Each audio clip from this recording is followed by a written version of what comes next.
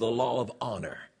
It means that you will allow God's word to carry so much weight in your life that nothing else anyone says and nothing else happening around you will influence you more.